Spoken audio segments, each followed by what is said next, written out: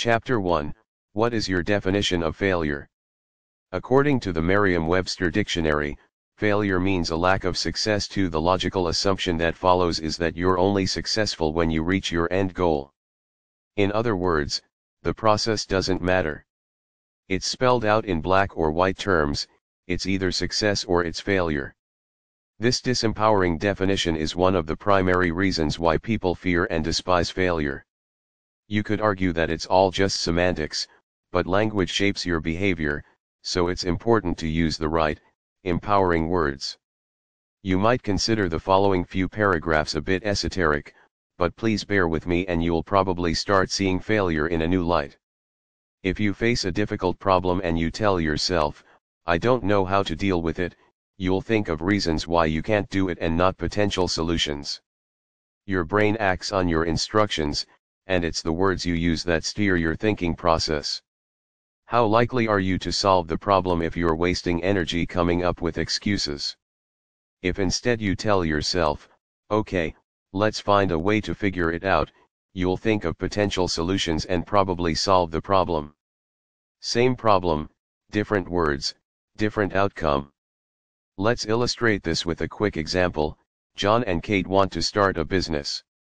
Both come from the same background and have the same exact resources at their disposal. John says, if only I had money, I could start a business. His disempowering vocabulary if only fine-tunes his brain to come up with further excuses why he can't start a business. Instead of telling herself if only, Kate says, I don't have money, and this means I need to figure out how to bootstrap my business. Her brain receives high-quality instructions and she comes up with several ideas to start a business on a shoestring. Same problem, different words, different outcome. It's not an unproven theory, discovered by some Martin Meadows guy. The concept that language has a big impact on our life is one of the staples of performance coach Tony Robbins' effective coaching process and has been proven to work with hundreds of thousands of people all over the world. 3. The basic premise of this concept is also the foundation of nonviolent communication, a communication process developed by Marshall Rosenberg. 4.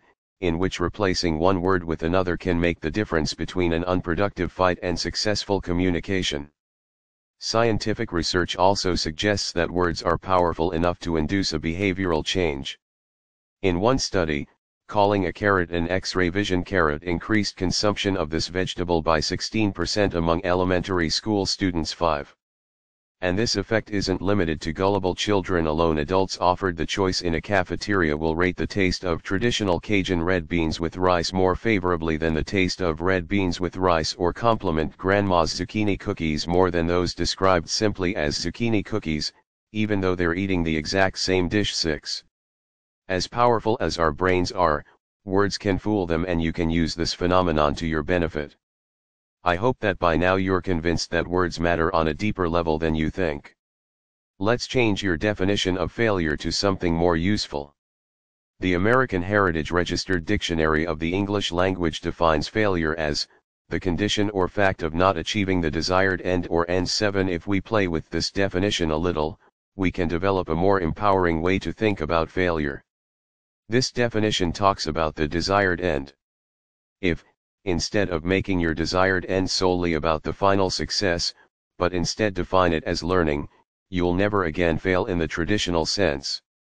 You'll also start considering failure your friend, and not a reason to give up. If you focus on the learning experience, you'll realize how flawed the common definitions of failure and success are. You build success through trial and error. It's the failure and the lessons it provides that turn you into a winner, not avoiding it. Sticking to what's known, easy and comfortable is a surefire way to not reach your goals. When a shy man chats up a woman and she rejects him, did he fail or succeed? To an average person watching the interaction, the man has been rejected. He failed. But did he really? If his intention is to overcome shyness, or in other words, to learn something, the outcome of his approach doesn't matter. His desired end is to learn how to become more confident. He was brave enough to step outside his comfort zone and talk. Viewed in terms of his purpose, a rejection might have been an even better outcome than getting a woman's phone number, because repeatedly getting rejected helps him get used to it. In rock climbing, my favorite sport, you learn more on a difficult route you can't finish than on an easy route that you climb effortlessly. It helps you pinpoint weaknesses you need to address and uncovers your true character. Dealing with difficulties and the fear of a potential fall also sharpens your mental game and helps you become a better climber overall. If your desired end is learning, is taking a fall a failure or success?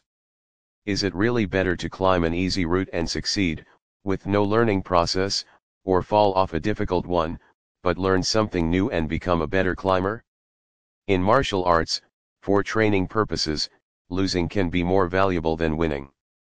When you lose against a more able partner, you discover your technical shortcomings.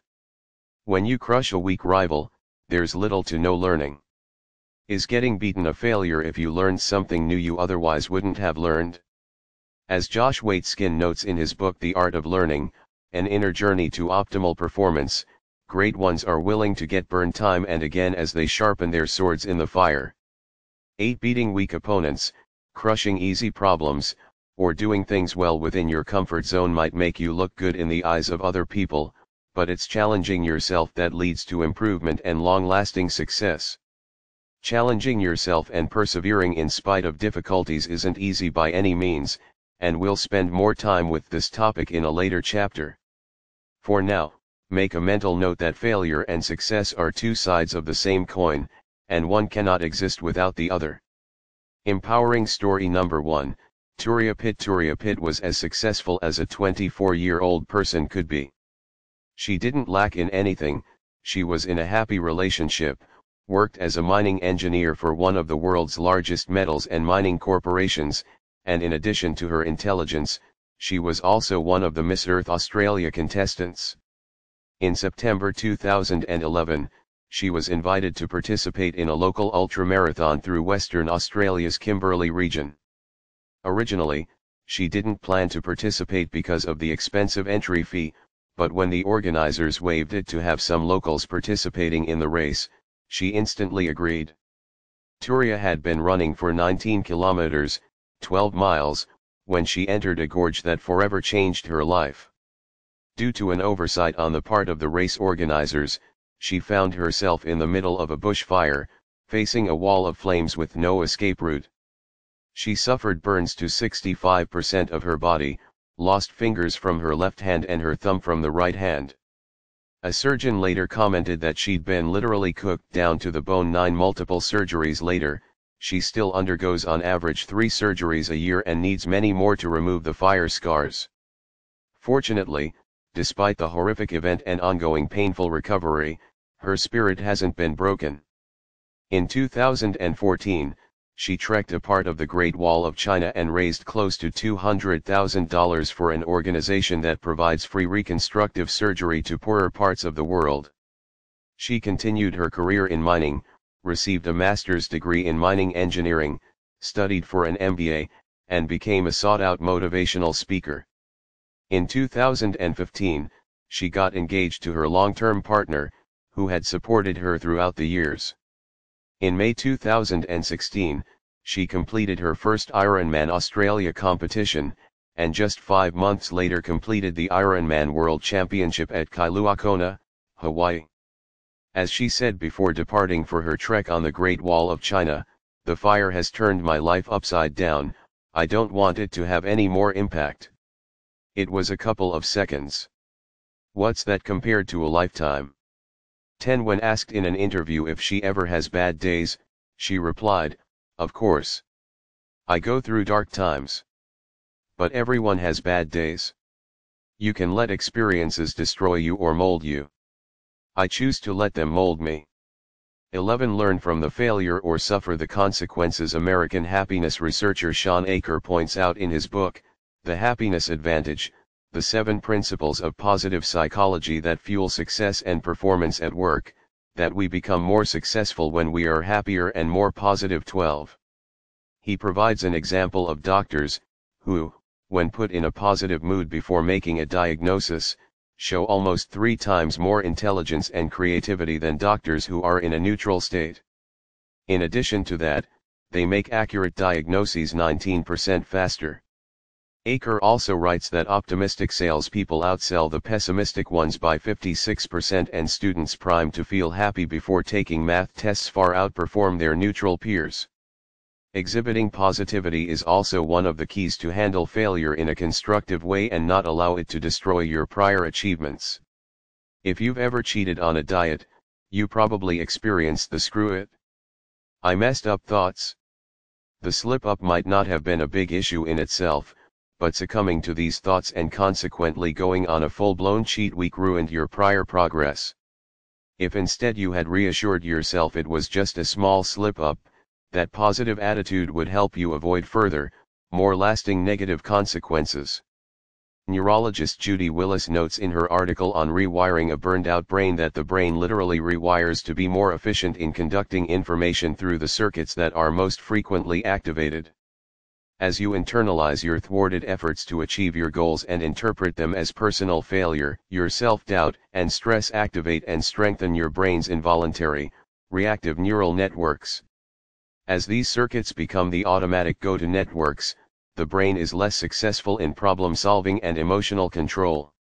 When problems arise that previously would have been evaluated by the higher brain's reasoning, the dominant networks in the lower brain usurp control. 13 In other words, dwelling on your failure reinforces it and makes you less effective at dealing with future failures. Turning the failure into a lesson, remember our definition of failure, will help you to reinforce a positive coping mechanism. I'd been trying to get down to a single-digit body fat percentage for years.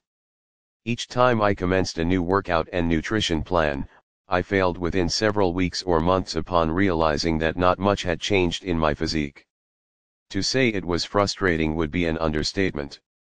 After several failed attempts, I came up with a genius idea that maybe just maybe it would be a good idea to learn my lessons and try a completely different approach.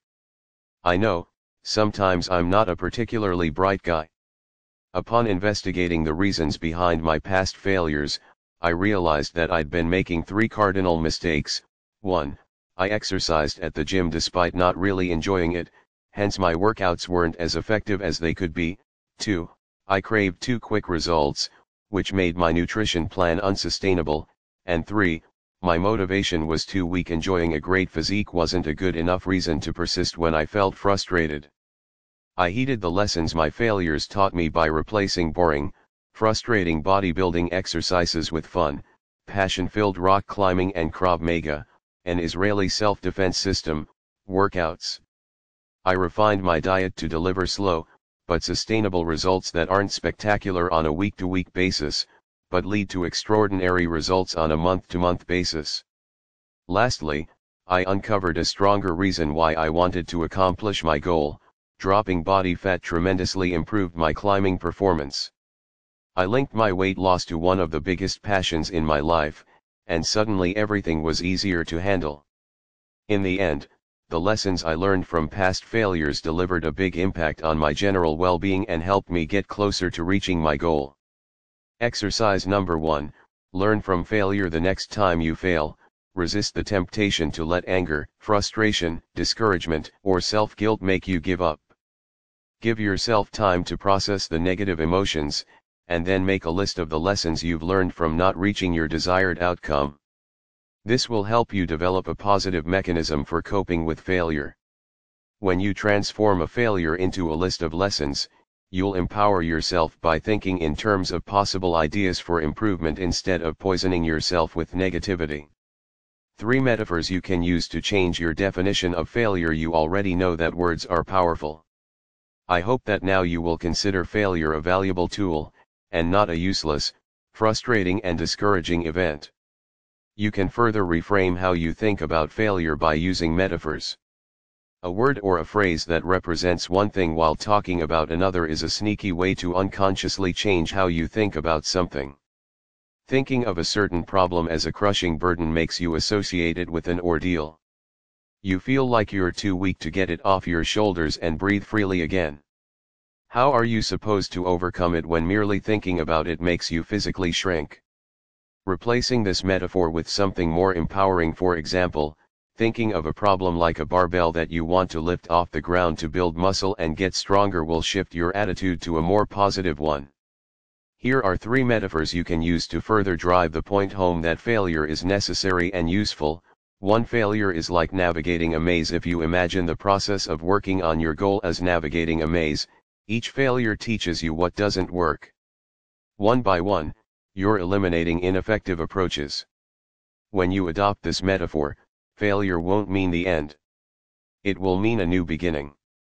It's close to impossible to escape a maze without getting yourself into a dead end or two. Isn't it interesting that some people will pay to enter a cornfield maze and have the time of their lives trying to get out, but give up immediately when they get lost in the exact same albeit metaphorical maze when working on their goals? 2. Failure is like a sculpting tool. Michelangelo once said that every block of stone has a statue inside it and it is the task of the sculptor to discover it. 14. When you adapt this metaphor, each failure will fuel your curiosity to discover the statue inside the stone you're carving.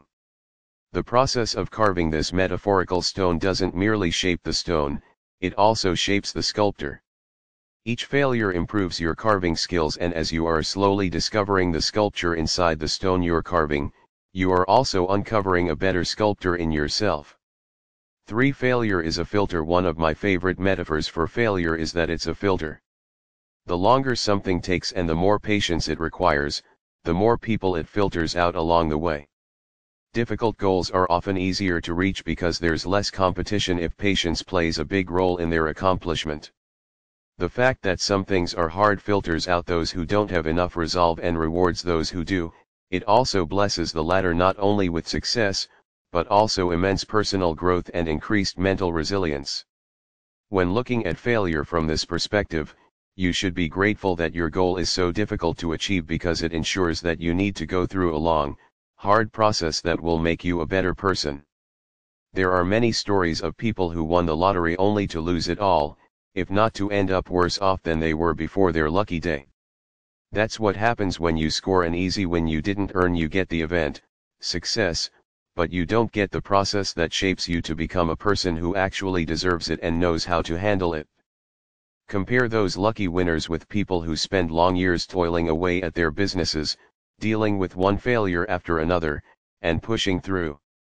When they finally build a successful business and start earning a lot of money, they'll be infinitely less likely to lose it all. Precisely because it wasn't easy to achieve, now they'll be able to enjoy their success for decades to come. Think of it as treating the symptoms versus eliminating the root cause. An easy win such as winning the lottery or undergoing a weight loss surgery is treating the symptoms. You aren't changing as a person. Your habits stay the same and will drag you back to where you started. When you eliminate the root cause, a lack of positive habits, inaction, procrastination, or a lack of self-discipline, you'll be forever changed and your world will transform according to your internal changes. Each time you get angry at how difficult accomplishing your goal is, remind yourself that it's a tool through which you'll gain the right for your success. If all were given to you when you asked, you wouldn't appreciate it and wouldn't become a person who knows how to handle such a reward. In the end, you would probably squander it. Let the filter work its magic and shape you like a blacksmith forges a sword. What is your definition of failure? Quick recap. 1. If you want to handle failure in a constructive way, change your definition of it. If you have a disempowering definition of failure, such as failure is a lack of success, you'll avoid it as much as you can, and thus never achieve the ultimate objective you're after: personal growth. Words have power, and changing the definitions you use will change your behavior. 2. A more useful definition of failure is that you fail when you fail to learn something from an event. If you consistently step outside your comfort zone and try new things, you'll always learn something new, and that will empower you and help you achieve your long-term goals. 3. It's you who controls how much of an impact a failure will have on your performance and future progress. Resist the temptation to feel angry, frustrated, discouraged, or guilty when you fail. Instead, make a list of lessons you've learned from not reaching your desired outcome. If you repeatedly make a big deal of every tiny slip-up, you'll fine-tune your brain to react in this way for every future problem. It's a troubling behavior, because humans perform best in a positive state, not when dwelling on past mistakes, criticizing oneself or feeling guilty. 4. You can use metaphors to further change your beliefs about failure.